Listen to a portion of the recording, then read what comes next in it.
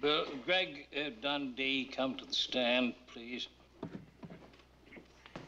Raise your right hand. You swear to tell the truth, the whole truth, and nothing but the truth, so help you God? I do. Can I ask you a few questions, Bert? Yeah. Are you acquainted with Livvy McKenzie?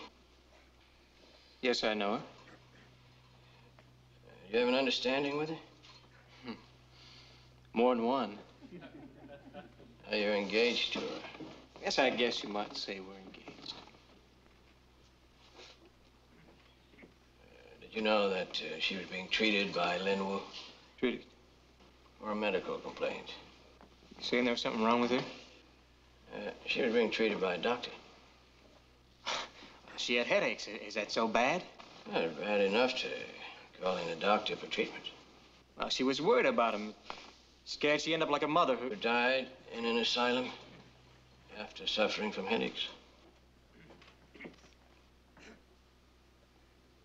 Greg, did you know that she was treated the night he died?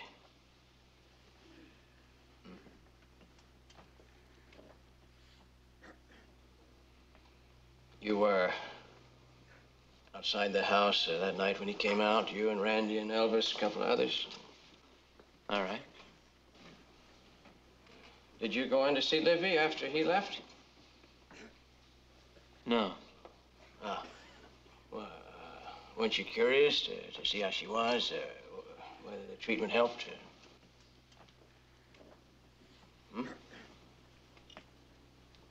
Greg? Or was it that you didn't want to see her? You couldn't stand the idea that he might have touched her.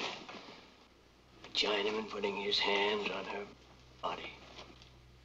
Dirty, yellow Chinaman hands on a white woman. You followed him home, all of you. You took him out. Teach him a lesson. Beat him a little bit, so he'd keep his hands off white women. Lousy yellow. And by the time you finished the lesson, he was dead. So you buried him. And it was over. No great loss, a Chinaman. Laying his dirty yellow hands on her. Never touched me.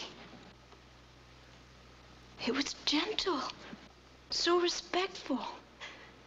He gave me medicines. He was the only one who ever helped me.